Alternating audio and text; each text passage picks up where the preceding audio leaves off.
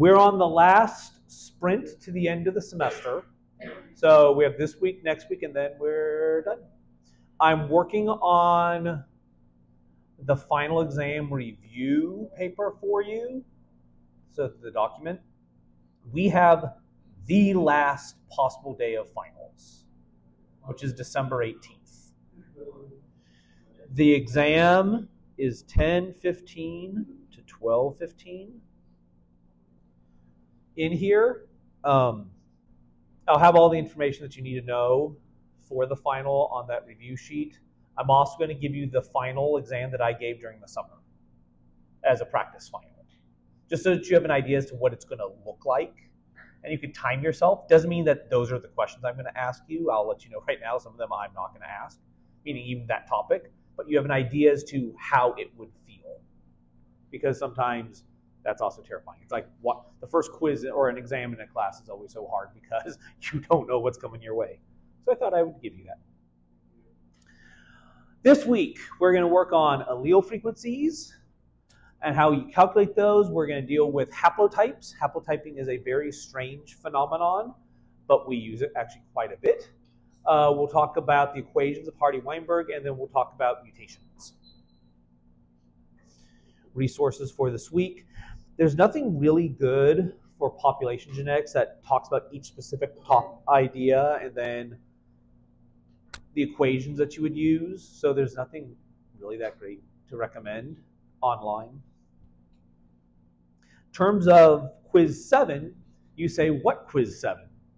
You're going to have a quiz as part of the final. So this is guaranteed on the final as being about 40% of the final, just so you know, because it's a quiz. So the other 60% will be review. So you could be asked, generate a haplotype, determine if a population is Hardy-Weinberg equilibrium or not. This, so you know, this is statistics. Predict allele frequencies given information about selection. Okay. In terms of short topics, you can calculate the odds of father or son and brother-brother CODIS matches. We're going to do that one today. And then calculate years of divergence based upon mutation rates. So that will be Wednesday. Your quiz, they are scored. Go ahead. Sure.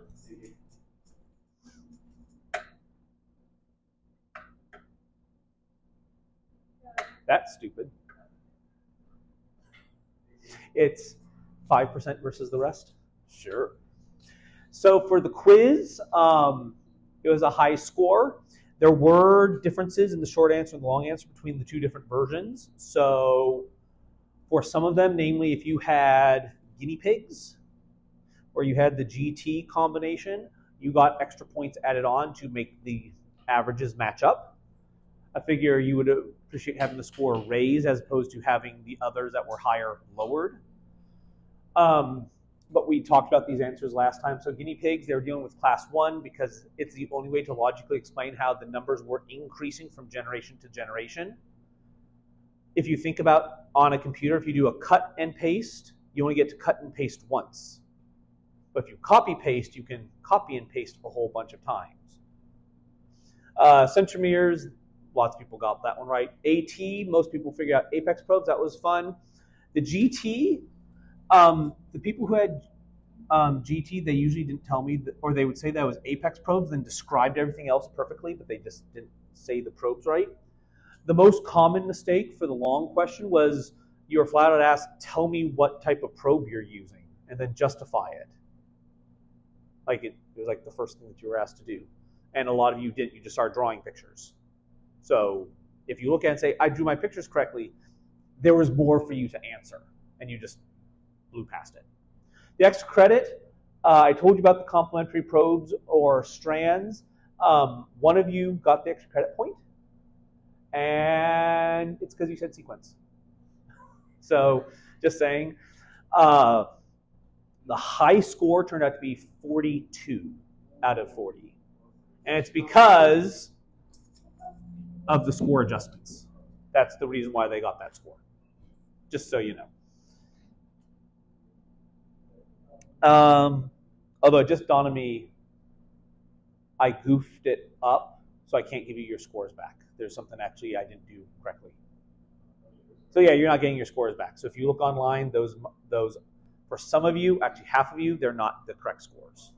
Because it just dawned on me, I didn't add things up correctly. No, meaning they need to go up. Yeah, it's not a lower, it's not a lower, it's an up. It's an up. Breathe, breathe.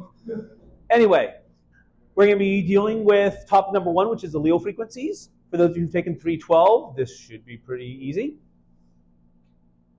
So the idea of a gene pool is an evolution concept or a population ecology, or population biology and population genetics idea. The basic idea is you take all the alleles that exist within a population, whatever a population means, we're going to take all the alleles that exist. Typically, we want to think of this as one gene at a time because it's just overwhelming otherwise. So we could think of a very simple gene, like the ability to taste PTC or not. It's controlled by one gene. We are a population within this room, so we could have a collection of 2 alleles from each of us because we're diploid. So each of us would contribute 2 alleles to this pot that we call the gene pool. What I could do is I can divide it up into taste allele or non-taste allele. And I can count up how many of them say taste out of the grand total and how many of them say don't taste out of the grand total. We call that percentage the allele frequency. So it's how often you find that allele in that gene pool for that gene. So when we do allele frequencies, we're only talking about that gene. You don't divide it out of all the genes, just for that gene. And when you get your number, it's going to vary between a 0 and a 1. We don't usually write it as a percent because it's going to throw off some of the math later. So 0 meaning it's been fixed. 1 being it's fixed. Odds are you're going to have a number somewhere in between.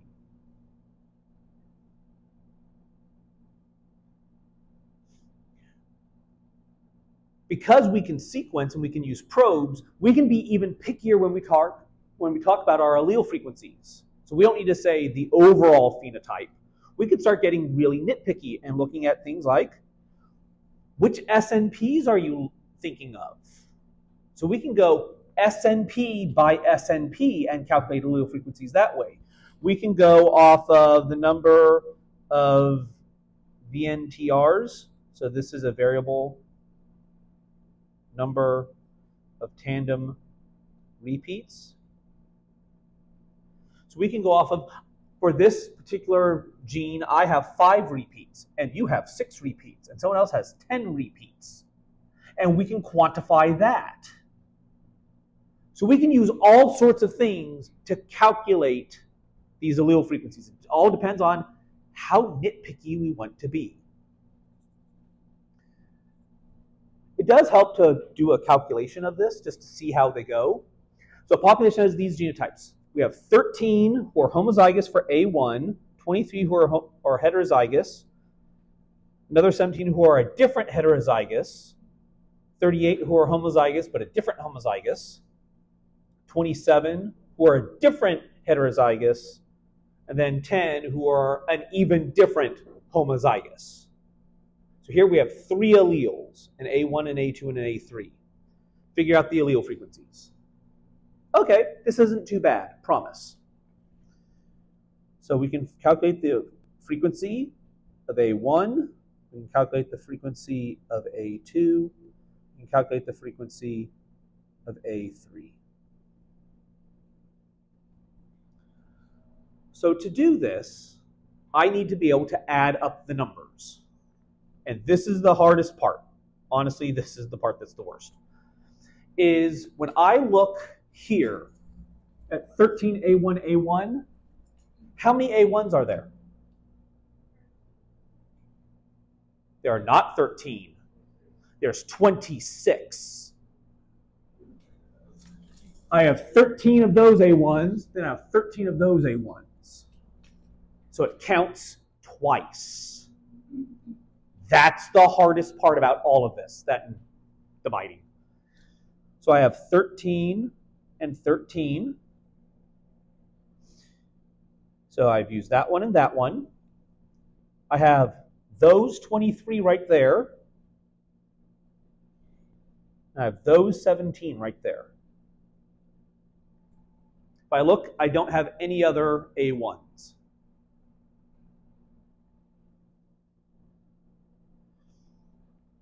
It's obviously going to be out of a total. The question is, what's the total? So the total, because I didn't bring a calculator with me, so Excel to the rescue.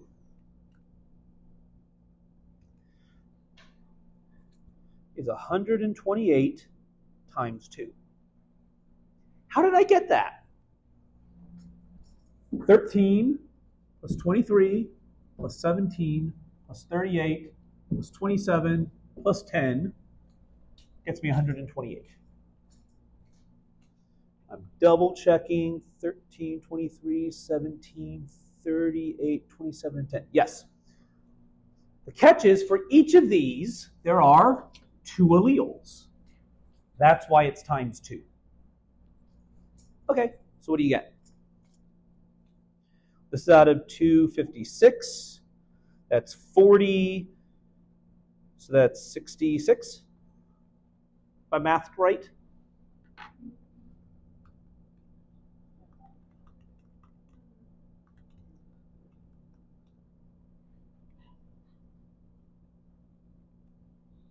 Yep, that's 66. If I divide that by 256, what I'm going to get is 0.258 or so. I'm usually going to go to about 3 sig figs with everything.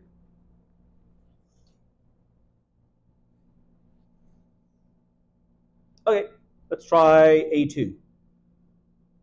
So for A2, I have those 23, and I have those 38s, and I have those, oh, nope, I have that 27.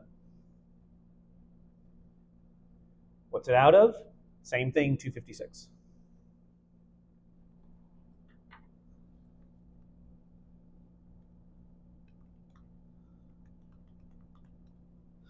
That gets me 126 out of 256.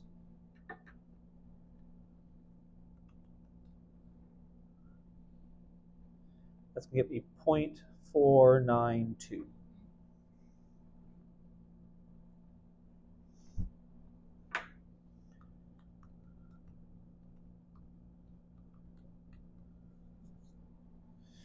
So I'm going to predict that this one here is going to be 0.25. Because they add up to 1. If I have 3 alleles, the frequencies have to add up to 100%. If I add up these numbers, I better get 1. I'm going to fact check myself. So we have that 17, that 27, I have those 2 10s out of 256. That's 20, 47, 54, 64. 64 out of 256 is a quarter. Yay, it worked. Is it difficult? No. Is it annoying? Yes.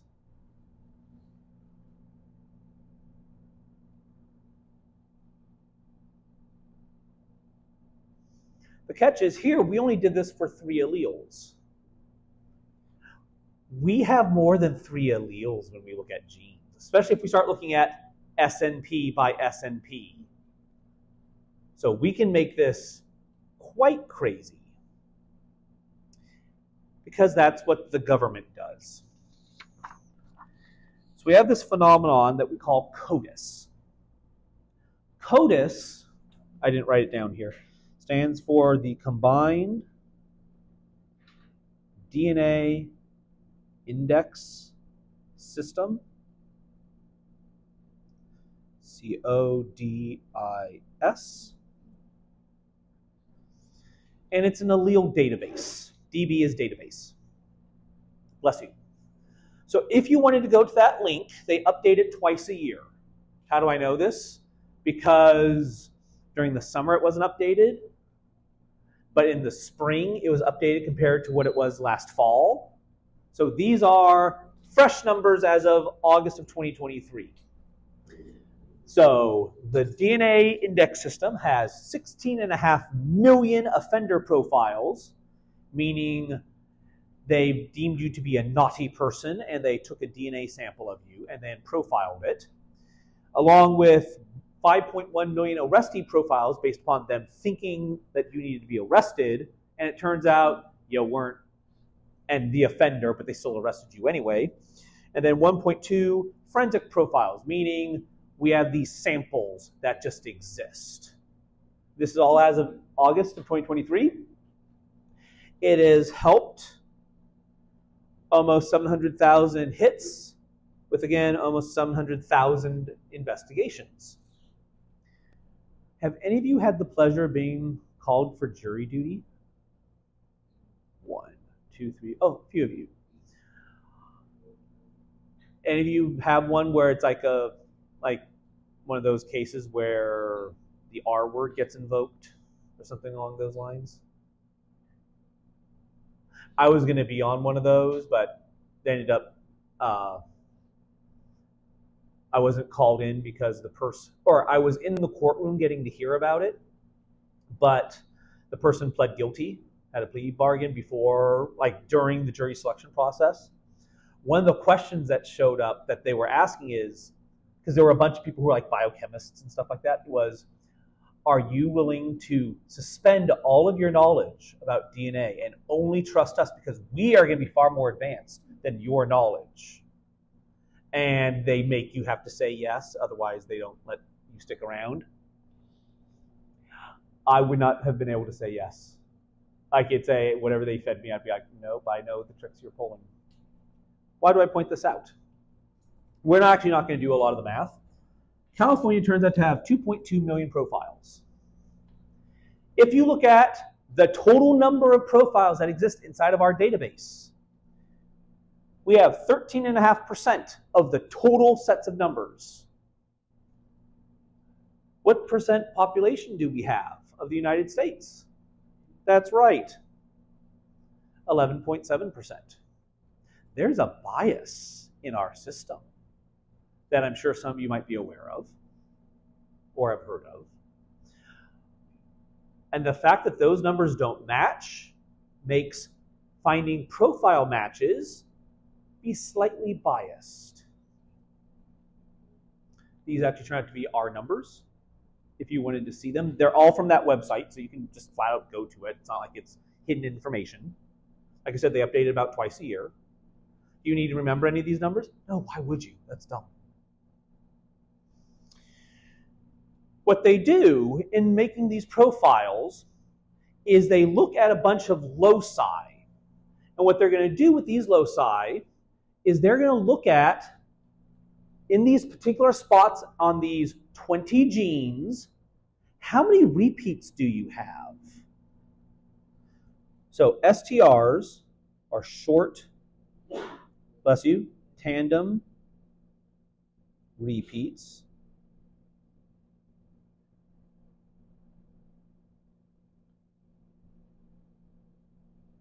I gave the old term, VNTRs, a moment ago. What they can do is they can take your DNA and they can then figure out what are your number of repeats for these 20 different spots, these 20 different loci. And that produces your fingerprint. That is the source of the DNA fingerprint. Step number 1 is they want to sex you. Being fully aware that this is a bit more complicated than the simplicity that they're going with. They don't go after, do you have an XX or are you an XY? What they do instead is they look for a gene where it is different based upon who you are. There is a gene called amylogenin. And what amylogenin turns out to be is it's found on the X and on the Y chromosome. And it turns out if they PCR up this little itty-bitty piece of this gene, if you have an X chromosome, the fragment that PCRs up is going to be 106 bases. But if you have a Y chromosome, it's going to be 112 bases. So if you are XX, how many peaks would you see, or how many lines or bands would you see on a gel? 1. But if you are XY, 2. And that's how they say, oh yes, we think the suspect is a male, because they use this PCR. You should also have the thought, these are 6 base pairs apart. How are you going to see that? Like on a gel, how would you ever see this? This is going to be the type of gel that you use for DNA sequencing, for Sanger sequencing. This is not a normal gel that you would use.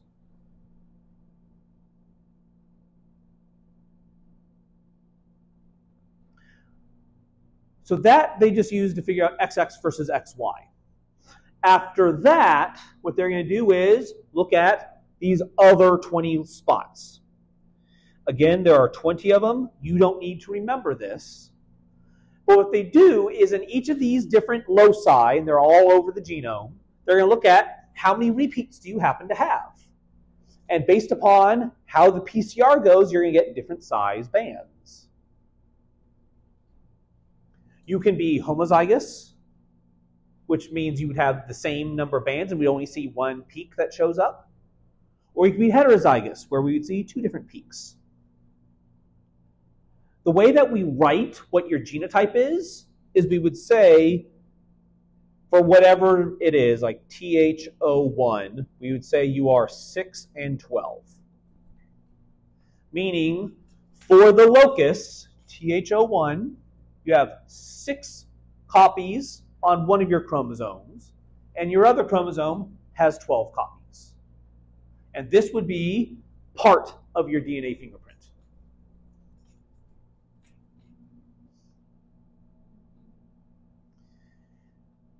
But they need to do this for many, many loci.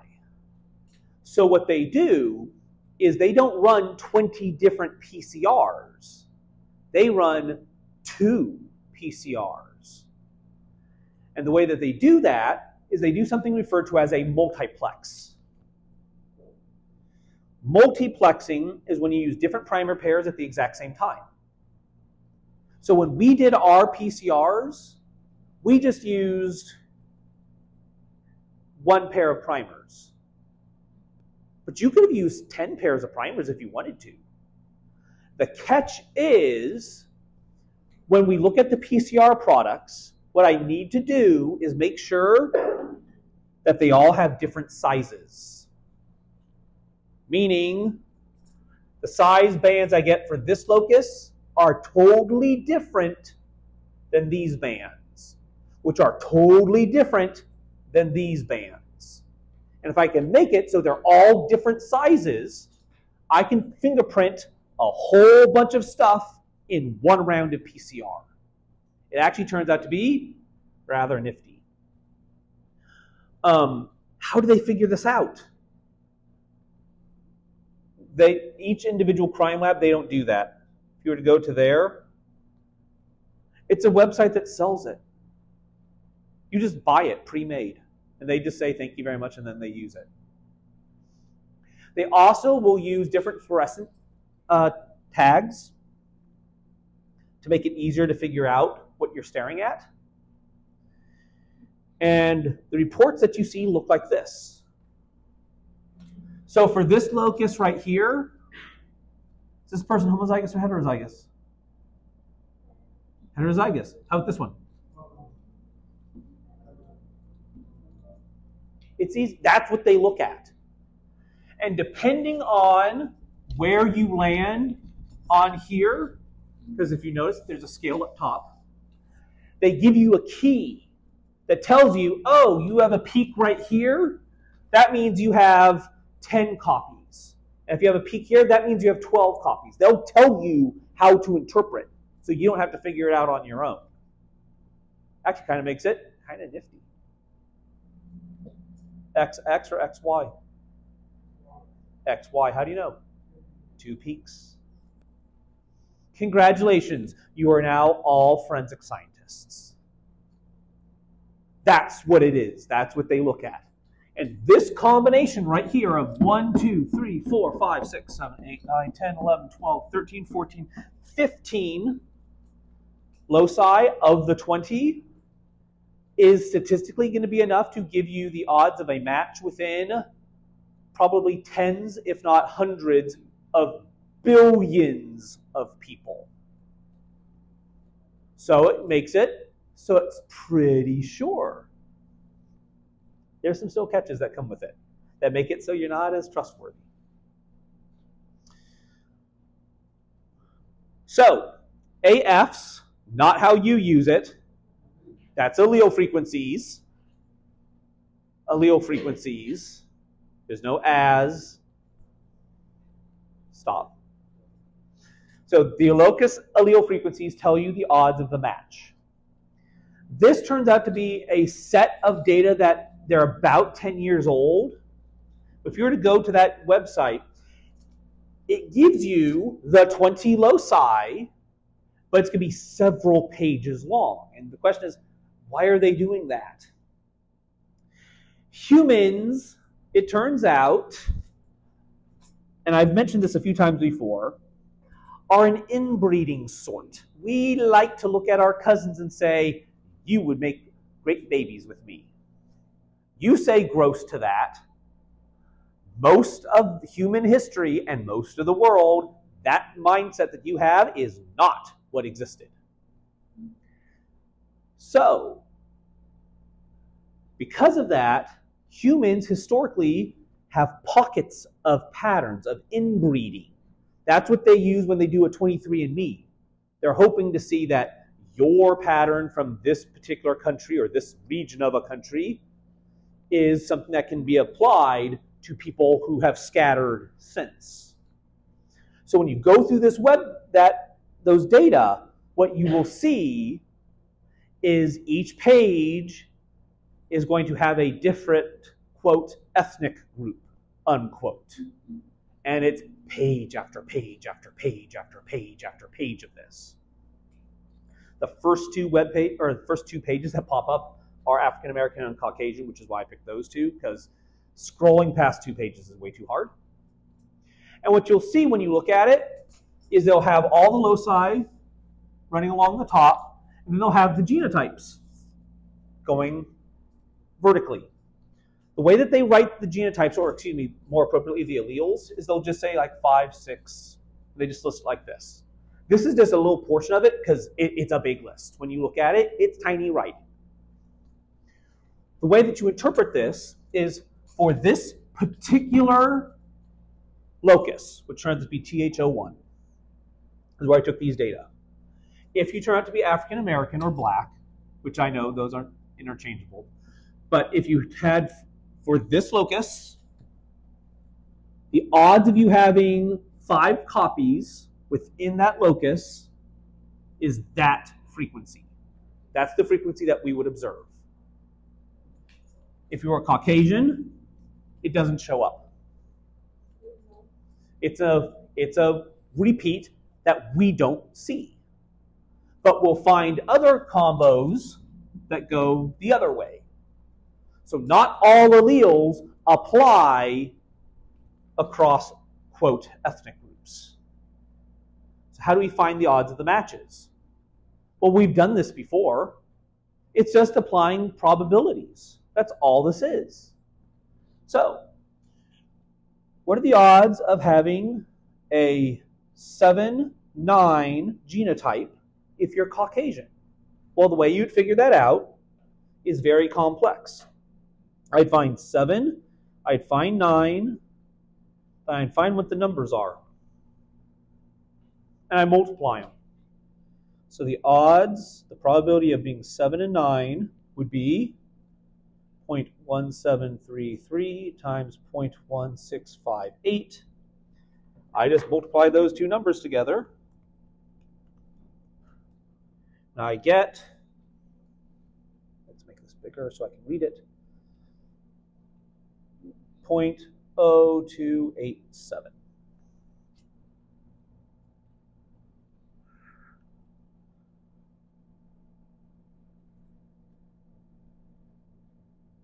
So this was if you were Caucasian. What if you were black? Well, according to this database, we would have 0.401473, which is that one times that one. 0.14733.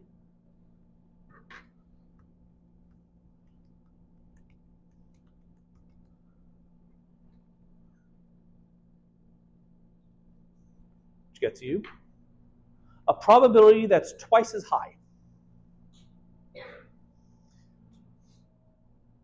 So one of the questions that's worth asking, that's legitimately worth asking, is this because this frequency is due to the fact that it's real, or is it due to a bias in your database? Which one is it? And the answer is, off of this, I don't know. So because they tell you that the odds are going to be a match out of however many million or billion, what if you have flawed data in your database? Can you trust it? That's why they pay you the big bucks as a juror.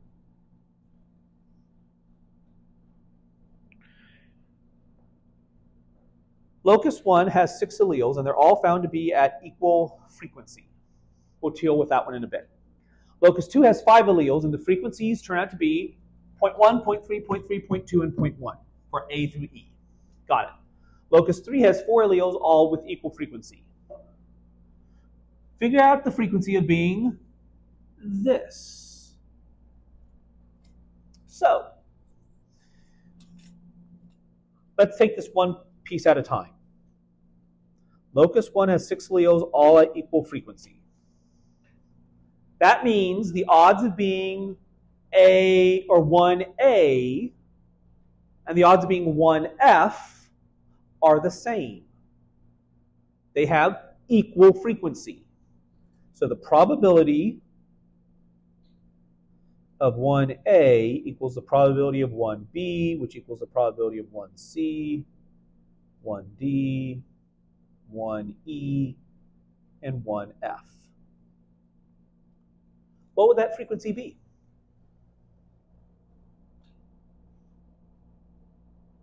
Good. 1/6. Yeah. Because there's 6 choices, so it's 1 out of 6. Locus 2, we're told flat out what they are, so that one's going to be pretty easy. But let's do this also for locus 3. Locus 3 has 4 alleles, also equal frequency. Okay, so that means the probability of 3A has to equal the probability of 3B, 3C, 3D, and that would be what? 1/4 or a quarter. Okay, this isn't too bad. Probability of 3A, 3B, 3C, 3D. So what's the frequency of you having this genotype? Well, to figure out the odds of you being 1A and 1C, so that's the probability of 1A and the probability of being 1C. I can figure that out. That's what I have for locus 2. So then I have the probability of being 2E and the probability of being 2E. Then I have the probability of being 3A and the probability of being 3C. So probability of being 1A is 1/6. If I say and, that means multiply. Probability of being 1C is also 1/6. Probability of being 2E is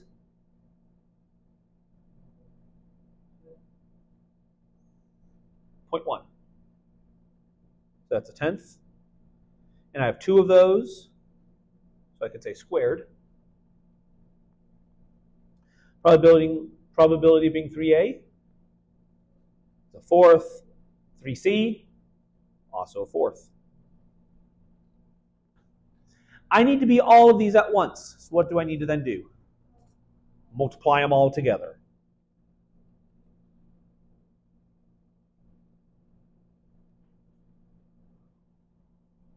So when I do that, I get a 36th. Then we get a 100th. Then we get a 16th.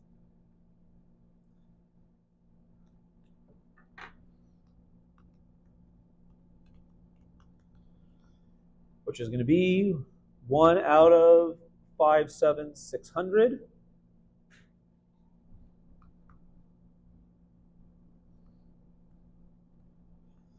Which is 1.74 times 10 to the minus 5.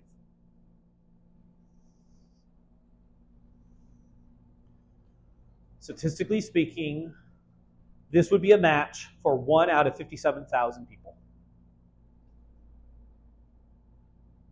So if we were dealing with Long Beach State, one person in the entire school would have this match, statistically speaking.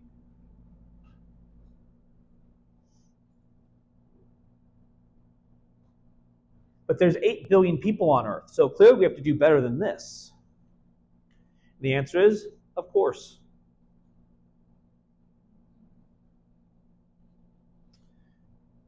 If I dealt with these common alleles, let's just assume that we only have 5 major common alleles for whatever the locus is. Well, the odds of you being homozygous would be a fifth times a fifth, which is 4%. The odds of you being heterozygous turns out to be 8%. Why? Because it's actually 2 times this. Why is it 2 times it? Because I can have,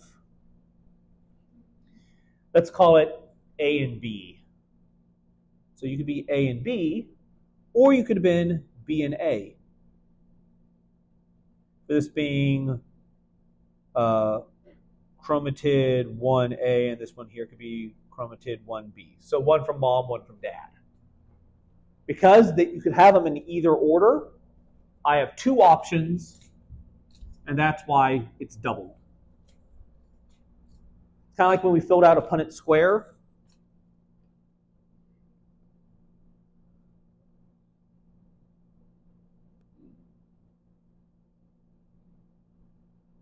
You had 2 of these, so you'd have to add them up. So the odds of being heterozygous, if we only had 5 alleles to pick from, is 8%. So if we're just assuming only dealing with 5 alleles per gene or locus that we're looking at, all we need to do is just raise it to the nth power, and that just would multiply out. So if you want the odds to be 1 in a billion, what I want is 1 in a billion to equal 0.08 to the nth power. I can solve it for n using logarithms. We're not going to terrify you by using logarithms, but if we did, you solve for n, you get 8.2. So that means to get odds of a unique match in something in a billion, I don't need to test 20 loci. I just need to test 8. And that's assuming that the 8 only have common alleles.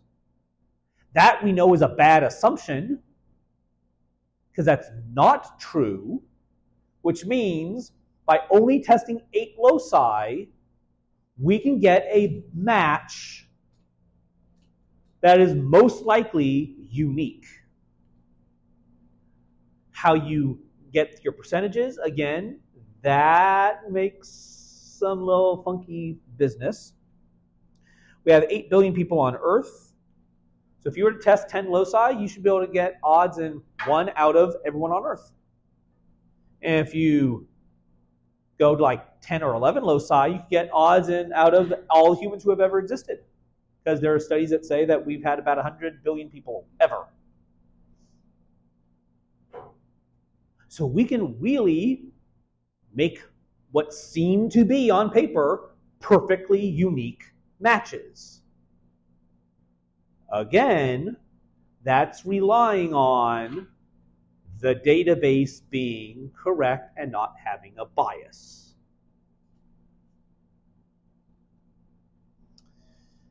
So here's where it comes to be fun. So in California, we have 2.2 million offenders, so people who've been convicted, about 1 million arrestee profiles, and we have 144,000 forensic profiles. Grand total, add them all up, all the profiles that are in California, we have about 3.4 million profiles. Meaning we have 3.4 million sets of these paired up numbers for all these loci. So the odds of getting this random match, if we had more time, we didn't have those 2 Mondays off, we would actually spend the time to do all this, but we're not. So what we would do is this number here is this number here. So what I'm going to do is I'm going to compare the odds of getting 8 matches, which is 0.08 to the 8th. We're making that assumption. This is a bad assumption, but we're going to go with it anyway because this is the best case scenario. So I'm going to take 0.08 to the 8th power because I'm doing 8 loci. This turns out to give you this. 1.8 times 10 to the minus 9. This is the probability of getting a match of this. That's why they're both in green. I happen to have this many possibilities in California. So all I need to do is multiply these 2 numbers. When I do that, I get this, 0.00565. If I take the reciprocal of it, it's 1 in 177. What does that mean? Off of our database, the odds of you getting a match is 1 in 177. Is that good enough odds to convict? Because what they will tell you in court is this number. The problem is you're not looking at the world, you are looking at California. Would you sentence someone to death? The odds were 1 in 177. You've had classes where 2 of you statistically would be convicted if you were willing to do that. Some people would say, yeah, that's worth it. That's good enough. Some would say that's not worth it. That's for you to make that call. Can you see how this can get confusing to someone who doesn't know genetics or anything about statistics? We're not saying that it's bad. We're just saying you need to understand it. We can also get weird matches that show up. And this is how people end up getting caught. And it's not because you have your data in the database. It's because a relative put data into the database. And does it need to be from CODIS for them to catch you? The answer is, of course, no. You just need your data in a database. Could you think of any databases where you might have information?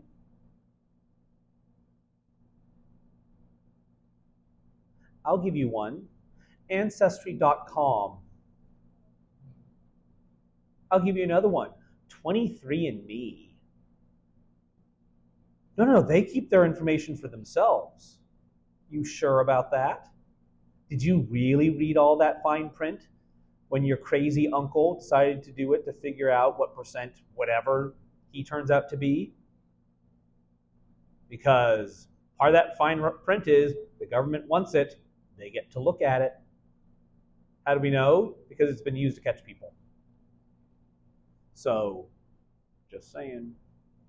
You might not have your data in, but if a relative does, now they have statistical odds to match it up to you.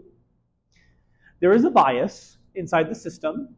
That is, there's something wrong with those of us who have Y chromosomes. Those of you who don't have Y chromosomes, you're aware that there's something wrong with us who have them.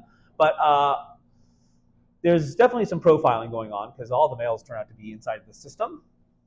And it turns out that if you start looking, you get really good matches with fathers and sons.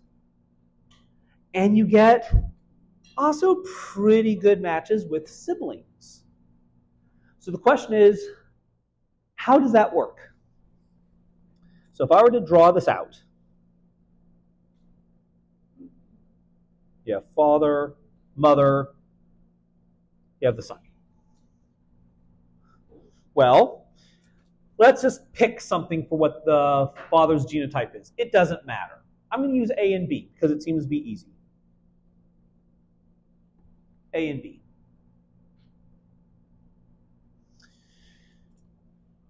If I look at this kid here, what is he going to be? He's going to be A and then something from mom.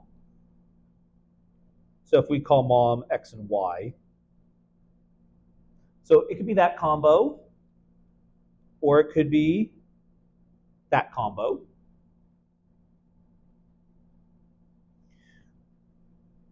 Or it could be this combo.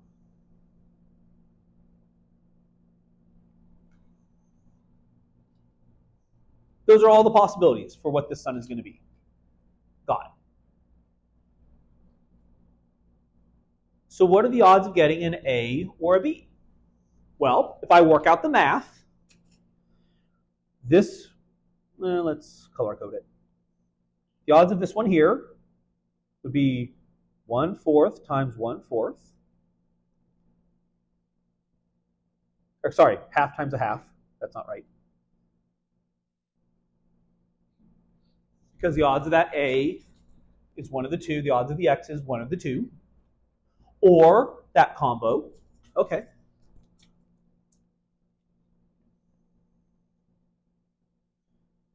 Half, half. Or I could have that combo, which would be half, half. Or I could have that combo, which is half, half. Well, you're either this one or you're this one, so I guess I need to add these up.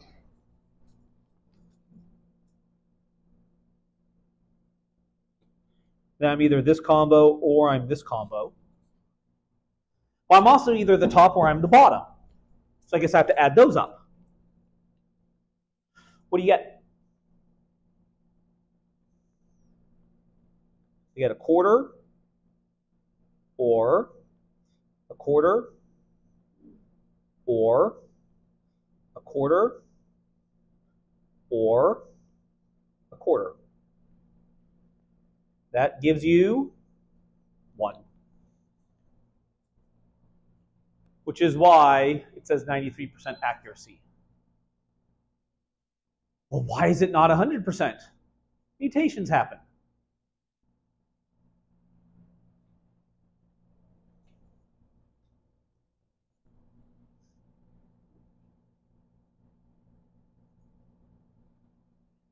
So, how if we compare brothers? If I compare brothers, we're going to repeat this exercise.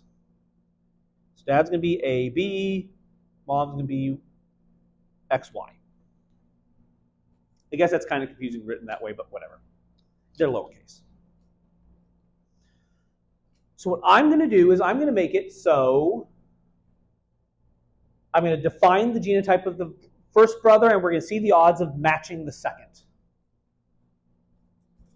So what I'm going to have is the first brother and the second brother. So for the first brother, he could be AX.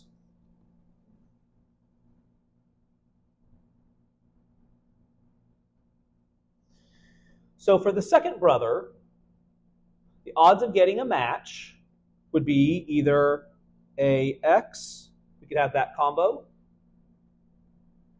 which case we'll have something in common. So the A is in common, and the X is in common. Yay. What else could we have had? It could also be A and Y.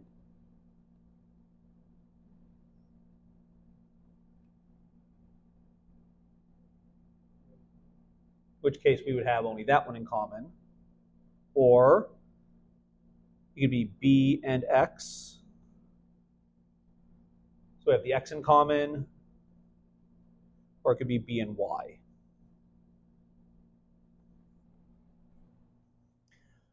Who's most likely to be in this system? The mom or the dad? Dad. So the X's and Y's aren't important to us. The X's and Y's aren't important because the X and the Y probably aren't in the system, especially if Dad's in the system. So of these four, which ones turn out to be useful to us?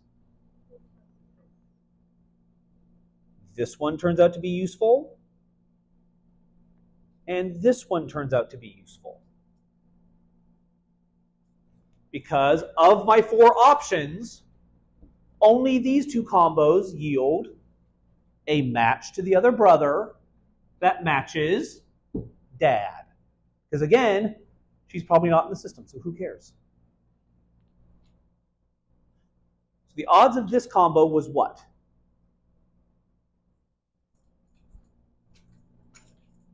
What is it? It's a fourth. Why?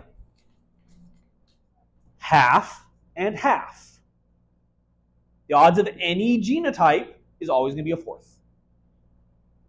So what are the odds of this match? Well, it's a fourth, or it's the other fourth. Because remember, the odds of this match is a fourth, the odds of this match is a fourth. But since I have an or in between, I have to add them. If I want there to be a match, I need to have this one, and I need this one. So in between, I have to multiply them.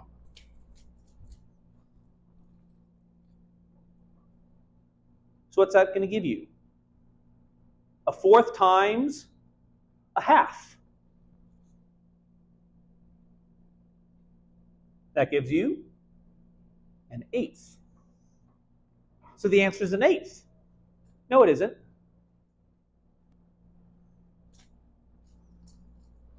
This was if the first brother is AX. Well, what could the first brother also be? AY. What else could the first brother be? BX. What else could the first brother be? BY.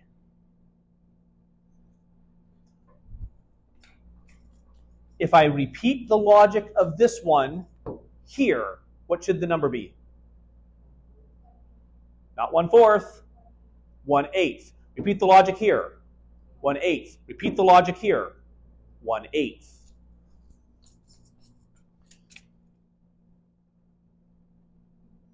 So if I repeat the logic of trying to make these matches, I get an eighth, an eighth, and an eighth.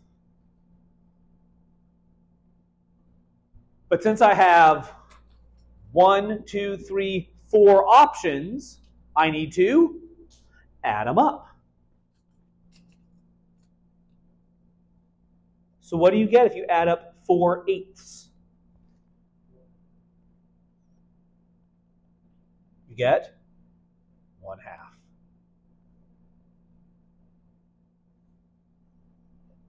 which is why that's pretty close to 1/2. So if your dad's in the system, the odds of siblings being able to get caught is 1/2 odds.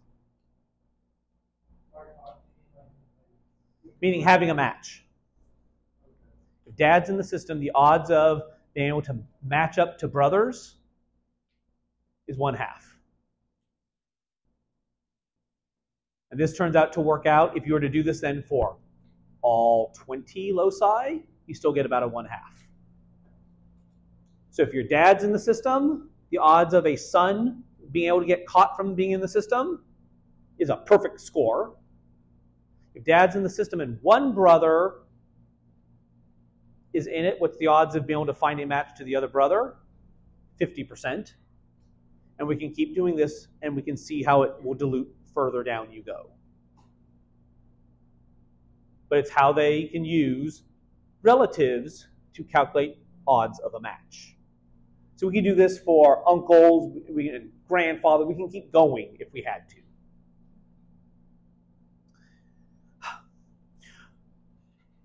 Consider one cotus. Go ahead. Okay. Consider a cotus locus and assume that both parents are heterozygous for different alleles. So using what we just did, meaning this. What's the probability that the father and son will match for one of the alleles?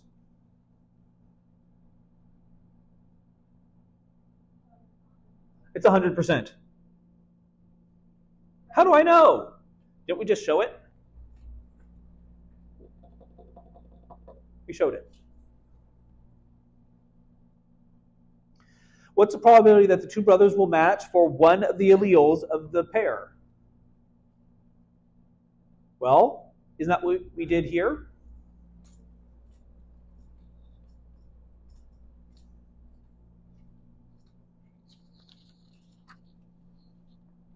Turns out to be a 1/2.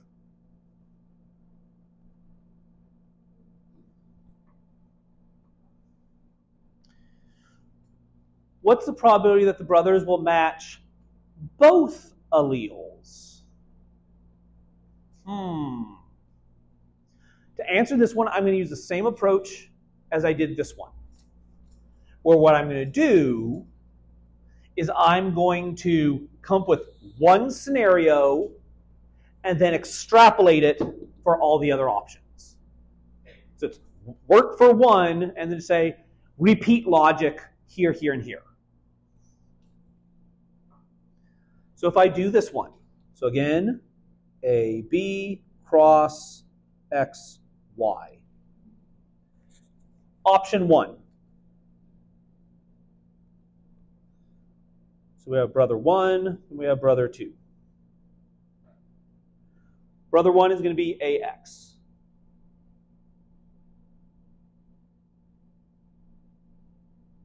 Well, if I were to do the Punnett square, ABXY, AX, BX, AY, BY. What are the odds of brother 2 getting also AX? It's a 4th. So it's 1/4 and 1/4. Because I need the A's to match and I need the X's to match. So if I then repeat this for option 2, which would be AY, what would it be for the second brother? It would also need to be AY. So this would be a 4th times a 4th. So the odds of getting the two brothers to match is what? 1/16. So the odds of both matches at both alleles is 1/16. How many different scenarios do I have? Nope. It's easier than that. So I base it off of, I change the first brother, then I figure out what's the odds of the second brother matching. I have these two here. How many different combinations can I make for the first brother? I can make 4. So how many scenarios do I have? 4. There's 4 scenarios. So the odds turn out to be what times what? 4 times the 16th, which gets you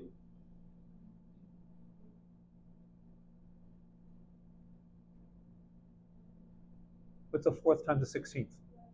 1/4. Ta-da!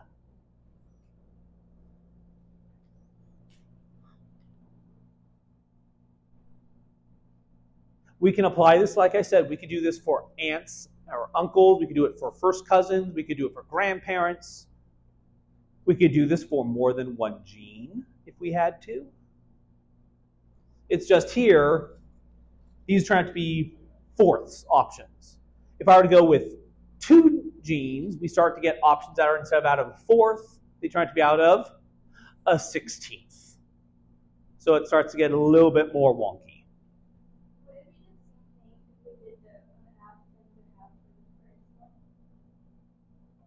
For the first one?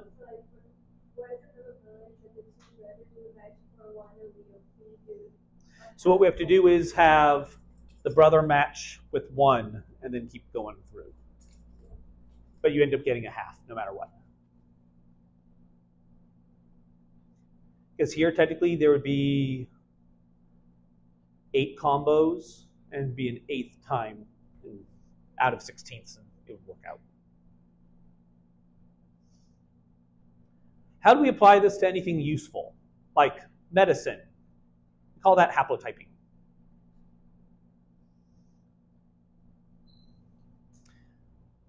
So as of Saturday, when I put this together, there's a little over 8 billion people on Earth, which is a big number. If you're not sure, you can see the link if you wanted to actually see the numbers and the counter that I used. And humans are quite awful in that we like to put everything into boxes. And the reason why we like to put everything into boxes is because we're judgy. It's why we have classification systems in biology, because we want to put everything into a species box and then take all those species and cluster them into a different box and take all those genera and put them into a box and just keep piling it up more and more and more. I mean, hell, we do this to you in school all the time. We do this to you in jobs because we give you job titles. We do it when we ask you to pay money to the government because we put you into tax brackets. We like to put everything into boxes. So the question is, can we do it with genetics? And the answer is, duh, of course we can. And we're going to do so by looking at linkage. We're not going to calculate the frequencies, but we just look to see what travels together.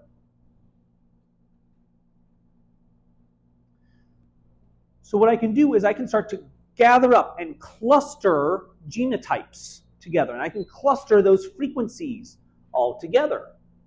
And I can do that by looking at some different things that we find within your DNA. So we can have these things that we call microsatellites. So we can have those repeats. And how many of those repeats you turn out to have. That's what they use in forensics. We can look at things like indels and SNPs. And we can see how that associates with traits or not. But usually an indel and a SNP have nothing to do with each other, so they're unlinked.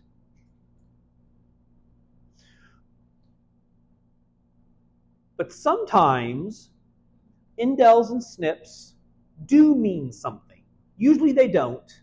But every once in a while, if you have a certain combination of indels and SNPs, it means something to what we observe in you. It's not common, but it does exist. When these turn out to matter, when they do combine and give you a unique phenotype, that's when we call it a haplotype.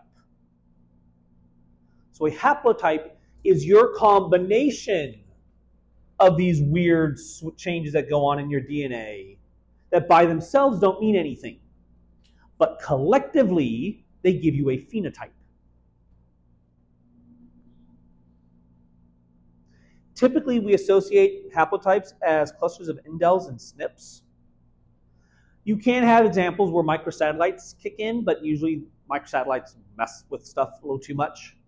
Microsatellites are just repeats. And the way that we define your haplotype is just basically just a giant logic puzzle. There's lots of ways that we link haplotypes to a whole bunch of genetic disorders and whether you're prone for a weird condition or not. We're not going to worry about the linkage part. We're going to worry about, can you assign a haplotype? And in order to make a haplotype, you must have a DNA sequence. These do not work by staring, and it can't work by PCR. You must have sequences. Probes don't work. This requires a DNA sequence.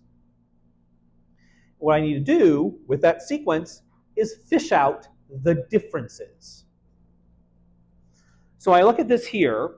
What I have are 35 nucleotides for 7 individuals, and they're color-coded.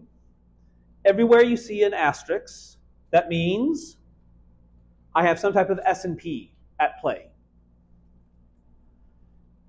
Between these 3, we have a deletion, or you can consider this an insertion.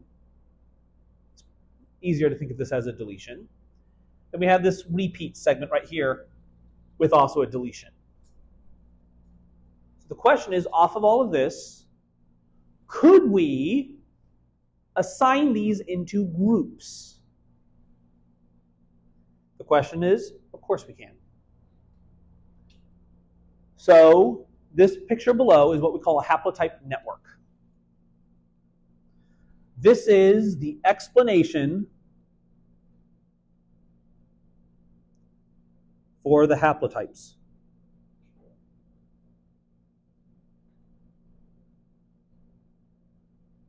At least for the assignment of the haplotypes.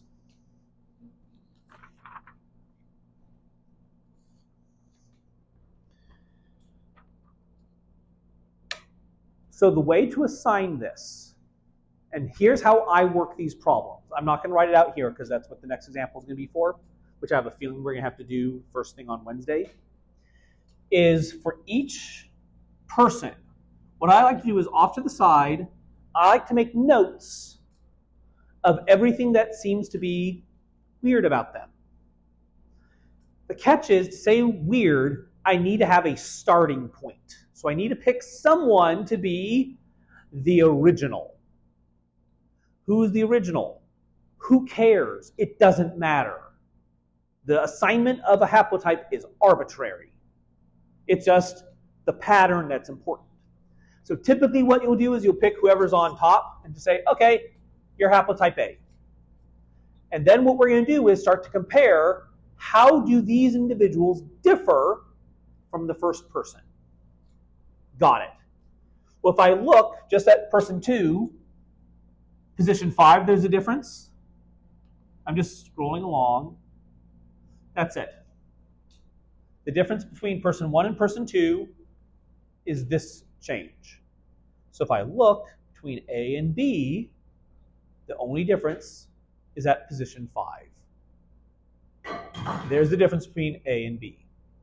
Now I go between 1 and 3. Well, 1 and 3, they differ at spot 3, but they're the same at spot 5. And if I then look, yeah, it's all the same after that. So that means between person A or haplotype A and C, it's position 3. Why is it branching? Because haplotype C does not have the same change as position B. If it did, we would just extend the line and say you need to have this one and the second one. If I then look at A through D, if I look here, oh, all this turns out to be different. We have this deletion, we have this microsat, or we have, well, it's mainly that deletion that seems to exist. Here we have a difference. Which one? Here turns out to be a difference. That's the same. Here turns out to be different. So we have multiple differences. what we can start to do is list them. What order do you list them in? The order turns out to be arbitrary. So all I can say is between A and D, these are all the changes that were found between this top row and everyone else. So this one here, person number 4, is D. So there's only one person there. The difference between A and D are all of these differences. If I then look at these last 3 rows, I start to fish out, well, what's different about them? Well, if I look, these 2 here have this deletion, these ones don't. So we have a bifurcation. I keep looking, they still have that one. Oh, here there turns out to be a difference. So what I have is one individual has this one difference, which is why it's SNP 29. These 2 here have this deletion. So that's why we have this indel note. There are 2 people here. So if you notice, the circle is twice as big as the other circles. This map here is explaining how do you assemble the haplotypes. It looks somewhat easy. It is. It's annoying and it's keeping track. So what we're going to do next time is we're going to make one ourselves. Just so you know. Like I said, I'll give you your quizzes back.